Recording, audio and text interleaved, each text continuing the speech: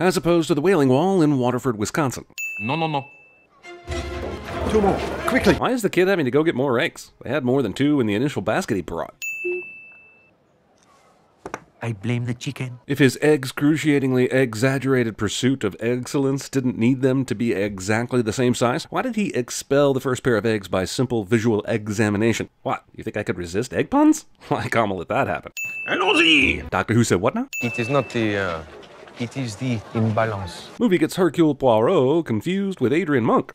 Forgive me, I am Belgian. That's Belgist. In the Church of the Holy Sepulchre above us, There's actually nothing above them except a wall. And while Poirot might have not meant exactly above us, the church he speaks of is not by the Wailing Wall. It's in the Christian quarter of Jerusalem. The Wailing Wall is by the Dome of the Rock, which is an Islamic shrine. I mean, of course, the Chief Inspector of the Police. And do I believe now does regret inviting me to consult on this case. Why would he invite anyone to consult on this case when you can just pin it on whomever you like? Somebody wasn't paying attention in Police Corruption 101. Also, if you're going to pick an inspector, why the one who is known as the best detective in the world? Did you search the office as I asked? Yes, sir.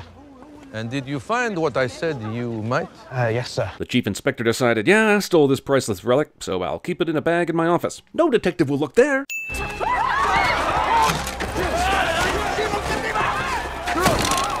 I get that this is to set up Poirot's super advanced Jedi ninja detective powers, but the chief was standing right here when he sent the armed guard to the gate and caned this wall. So what are the chances he still runs straight toward these things? I can only see the world as it should be, and when it is not, the imperfection stands out like the nose in the middle of a face. Or like two mustaches fighting under the nose for dominance. Ray and Gilderoy Lockhart finally in a scene together, and one shipper's fanfiction universe-crossing sex scene might finally come true.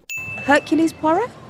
Hercule Poirot, I do not slay the lions. God bless a movie that gives a clear primer on name pronunciation. Otherwise, I might end up calling a character named Laura for 2 straight videos and not even know it. That would be a nightmare. You are from the British consulate. Poirot gets a telegram from London, which means he's going to have to go there to solve a case. Time to take a train. A train that will just happen to be the setting for a murder committed by 12 people and require the exact knowledge he possesses to solve. Kenneth Branagh has an incredible sense of how to use the camera. This tracking shot from outside following this conversation is just one of the many examples of beautiful camera work in this movie, which altogether are worthy of a sin removal. With the arrival of Judi Dench, the long-awaited Pirates of the Caribbean on Stranger Tides reunion with Penelope Cruz and Johnny Depp is finally complete. No. No. If the train is fully booked, as was stated earlier, then how is Princess Dragomirov getting extra options? Dogs on the table. Most disgusting thing I've ever seen in my life. 2 dogs, 1 cup. Who gets this excited about a train leaving? Sin does not agree with me. Actually, we love you, Penelope. We even go to bat for Vanilla Sky. But then again, you were in Zoolander too, so... God, you know, there's something about a tangle of strangers pressed together for days on end with nothing in common. Boredom plus anonymity plus a constant gentle rocking. Someone's been hanging out in our comments section. Not all of us are so concerned with the separateness of races, Professor. It is out of respect for all kinds that I prefer to keep them separate. To mix your red wine and the white would be to ruin them both. That's how we're going to solve racism, ladies and gentlemen. We symbolically mix red and white wines. I like a good rosé. As do I, but a rosé is essentially a red wine that doesn't incorporate all the color from the grape skins. It's not like the Arnold Palmer of wines. The Avenger of the Innocent. That's what they call you in the papers. Poirot's an Avenger too? Honestly, there's so many characters set to be in Infinity War, it actually wouldn't surprise me to see Hercule hanging out a few scenes, measuring Thanos' Infinity Stones to make sure they were the same size. Ma chère Catherine. Movie wastes our time with a love interest that will barely come up again, when all we care about is that the great mustache detective get back to some hardcore detecting. It was a great joke earlier when Hercule revealed his sleepy time upper lip upholstery protector, so why is he leaving his mouth brow uncovered tonight? Especially with his OCD tendencies. The snow from the avalanche was clearly falling right on top of the train in the previous shot, but here it appears to all be in front of the train. Ladies and gentlemen, the train has been derailed! Considering they were traveling along the side of a mountain, derailment should have meant crashing to their deaths. Yes, some things, they are in God's hands. It is not for us to say if we deserve to arrive safely at our destination, or if, like Lucifer, we must fall. She's fun. Touch nothing else, only the body. Movie takes 38 minutes to murder, when I was promised murder on the Orient Express. Better learn how to spell if you're gonna send threatening letters. Have you considered the Latin man, Marquez? Hell of a guy. And, well, you know, his kind, they don't have the same distaste for murder. Since we eventually find out all the passengers in this coach, minus Poirot, are in on the murder, why would they point their fingers at each other instead of just staying out of it? Hey, the watch. Stopped at 1:15. And perhaps more importantly, it's somehow still on that table after the train derailed. We saw stuff flying everywhere during the avalanche. So how is any of this still on the table? For that matter, how is this wretched Ratchet corpse even still on the bed? And later around here, a lady's handkerchief. And our little friend, the pipe cleaner. How did these clues get left here? I don't even leave a hotel room without doing a quick once-over for something I left behind. And I'm not even part of an organized stabbing orgy, usually. Also, the stabbing took place for a brief moment in the middle of the night. Why would they even have those things with them? This was never a beachside puzzle. It certainly doesn't appear to be beachside, but come to think of it, neither of you really look cold, and I haven't seen a single character's breath yet. Maybe it's a dry cold. I know the dead man's real name. It is not Ratchet, but Cassetti. I know that name. Then you will also know the name Armstrong. But how does he know this? The murder tying in with the Armstrong case is perfectly fine. It's a fascinating story that sets up a fascinating mystery, but Poirot should have never come up on this information this quickly. There has been nothing to lead him to believe that Ratchet is Cassetti. He might as well have said he was Arnold Rothstein or someone involved in the St. Valentine's Day Massacre. The Armstrong case? The story shocked the world. Monochromatic exposition. Expochromatosition? How do you know this, Poirot? Because John Armstrong told me so himself. He wrote to me to ask me for my help. By the time I received his letter, it was too late. Conveniently, all of this has fallen into my lap again. But I have proof it's true. I found it at the foot of my bed on the cover, right where I slept. What do you call that? Blackout drunk sex with an Orient Express conductor? If it were easy, I would not be famous. Why exactly is Poirot famous? He's a very intelligent sleuth who has helped solve a ton of murders and other crimes, but at the end of the day, he's an excellent crime consultant. How many of those do you know? Human nature is perverse in its complexity. To plumb it, it takes the right tools. These are toys, not tools. Air cool. I prefer you put them away. We are still talking about the whole murder thing, right? Because... You said, not now. When we are done, then no one can touch us. This is the conversation he's referring to. He's not even in the frame until she says, then nothing can touch us. Which reminds me, she said nothing, not no one. I don't think you heard the conversation anyway, but get your together, Poirot. Were you ever acquainted with a family by the name of Armstrong?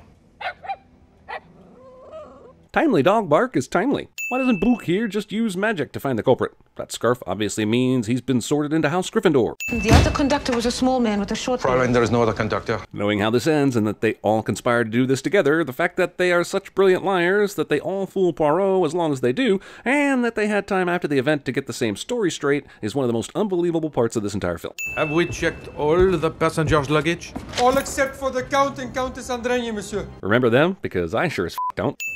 The killer is mocking me. Why exactly would they put the items in Poirot's cases? Since the Count and Countess are involved and their luggage can't be checked, why not put it in theirs, instead of enraging Poirot? Monsieur, please stop! Why is Olaf with the shirt on running away here? Exactly where does he think he's going in this weather, in the mountains? There's not even a rugby team from Uruguay around for if he gets hungry. Why burn this evidence when it's quicker and more effective to just throw it down in the ravine, or bury it in the snow? They tore my old man apart. And yet you claim that you did not know Ratchet was Cassetti? One thing this movie does a terrible job of is showing how anyone knows Ratchet was Cassetti. Poirot makes it a simple statement in fact early on in the movie, but with no connection whatsoever.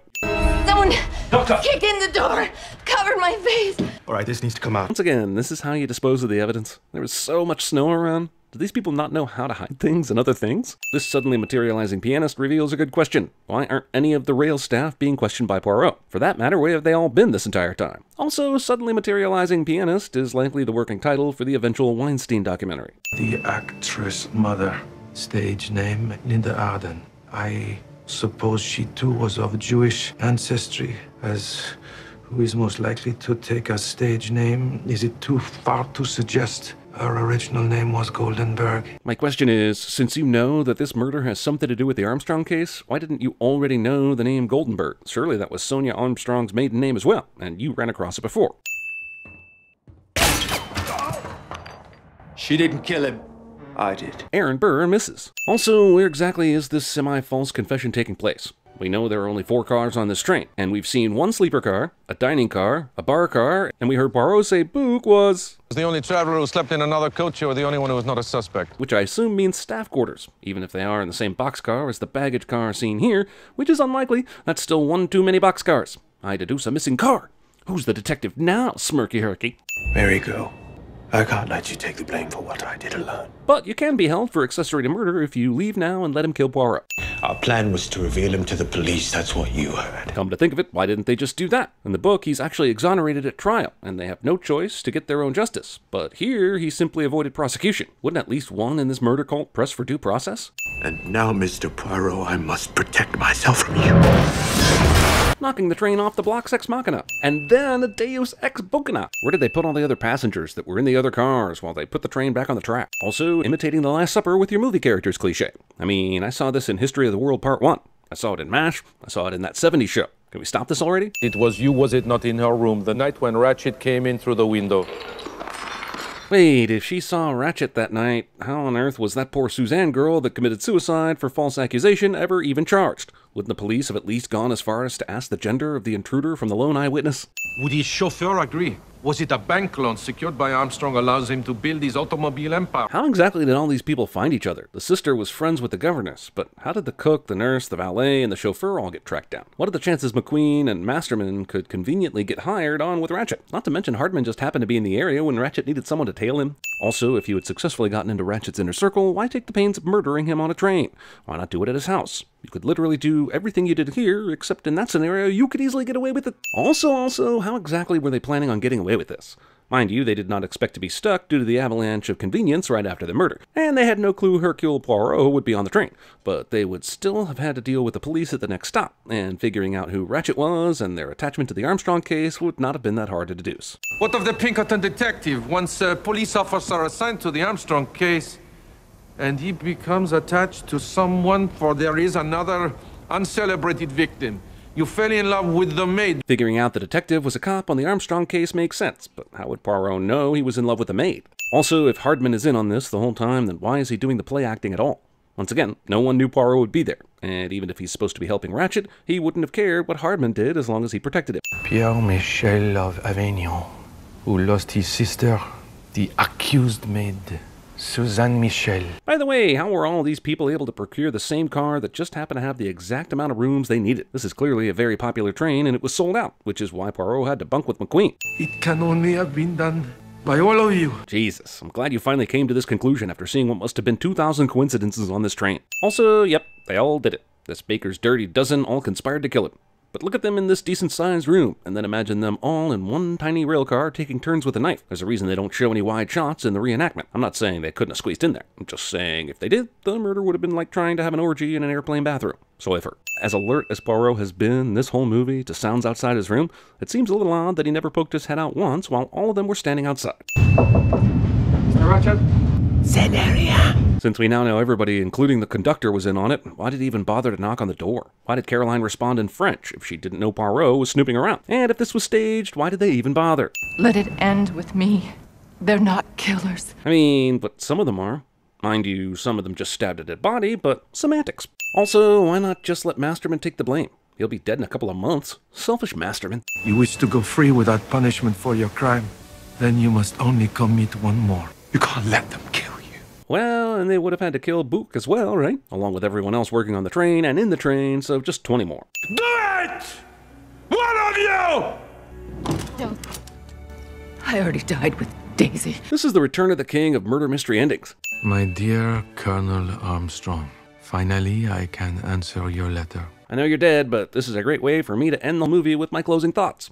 I'm looking for a Mr. Poirot. He's needed on a very urgent matter. Ah, he is on holiday. But he was taking this train to help out with the Kastner case, so why is he still on with this holiday business? I have to take him to Egypt straight away. There's been a murder, sir, right on the bloody Nile. Obvious sequel is obvious.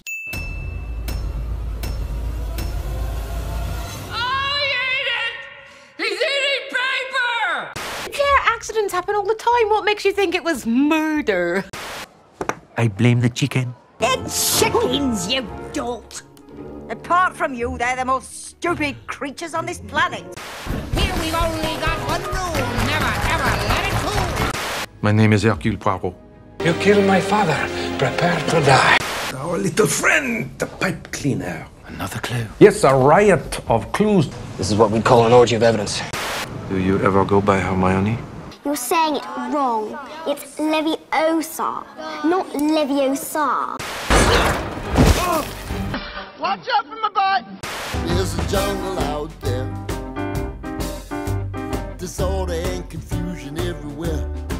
Istanbul was Constantinople. Now it's Istanbul, not Constantinople. What happens if the engine stops? We all freeze and die. For the great Hercules Poirot. Oh, Hercules, Hercules, Hercules, What's Hercules. Why are you dead yet. Got better.